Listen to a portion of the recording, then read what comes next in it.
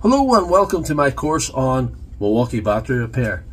I've been repairing these for a couple of years and I'm going to show you some of the diagnostic and repair techniques I picked up along the way. So if you have a few faulty batteries or just want a greater knowledge of battery technology, specifically Milwaukee in this case, this course is for you. Episode 4, Installing good cells to restore the battery pack to working order.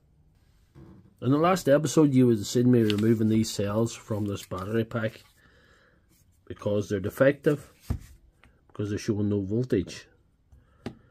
I have recovered some other cells from an old Black & Decker battery, 2 ampere. They're a different brand, they're same milliampere, so they should suffice.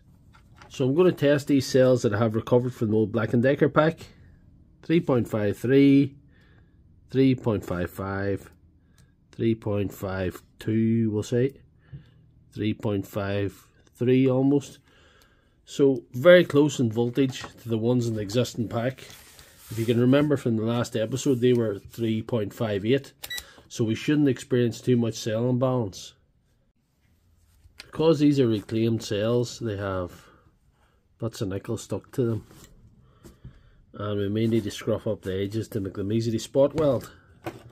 There's a little bit of nickel stuck to the end of that. I need to get that off. So we're going to use a Dremel to clean up the ends here.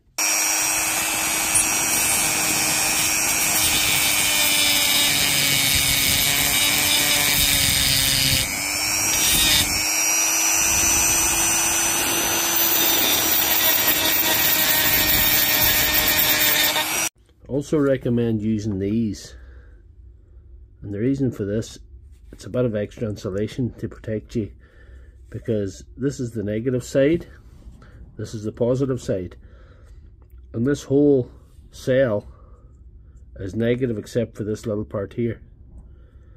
And if a little bit of that insulation breaks down, you have a positive and negative very close to each other, you can cause a cross connection, and that could be problematic.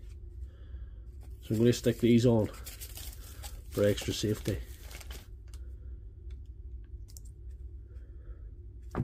So to install the cells, we'll put this rubber thing between the two cells there.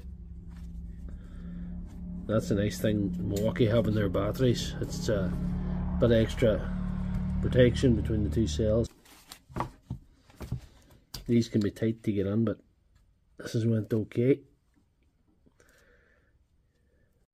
With those pushed in the right configuration, we have to join them to the rest of the pack in the right way. And to do this, you use both a spot welder and a soldering iron. You can solder directly onto cells, but I don't recommend it. The heat can damage the cells, and it can also cause issues like the battery catching fire. The safer way to do it is the way the manufacturers do it, spot welding.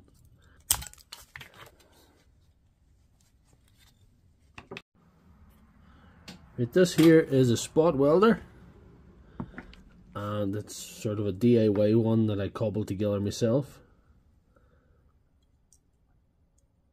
But there's all sorts of spot welders out there, and what we're going to use to join these batteries, or these cells to the battery, is this nickel strip.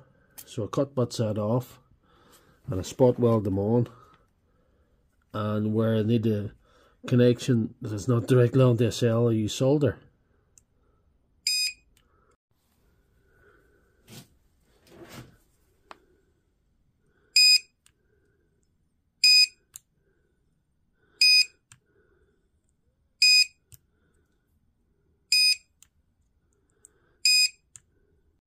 So with that nickel strip attached, we're going to attach it to the original strip with solder.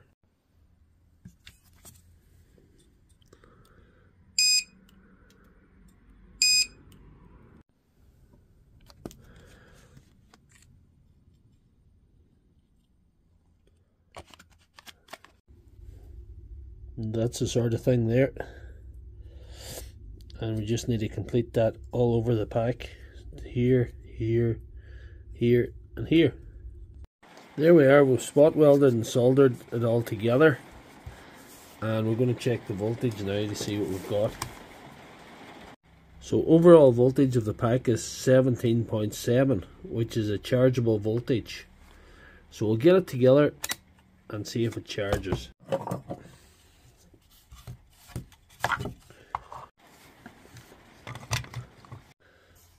There we go.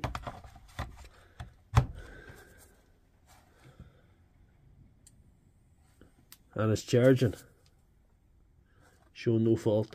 So we'll leave it to charge a wee while and see what happens. So this battery is charging perfectly. It's up to 2 bars and it's going to charge fully. There she goes, 4 bars. So I'll take this off and put it in the voltmeter. So there you are, 20.44. That's very, very good. That's a fully charged pack, and all the cells must be well balanced enough that she took the full charge. So that's it for now. Later episodes will feature circuit board replacement and cell balancing. So tune in for that. See you next time.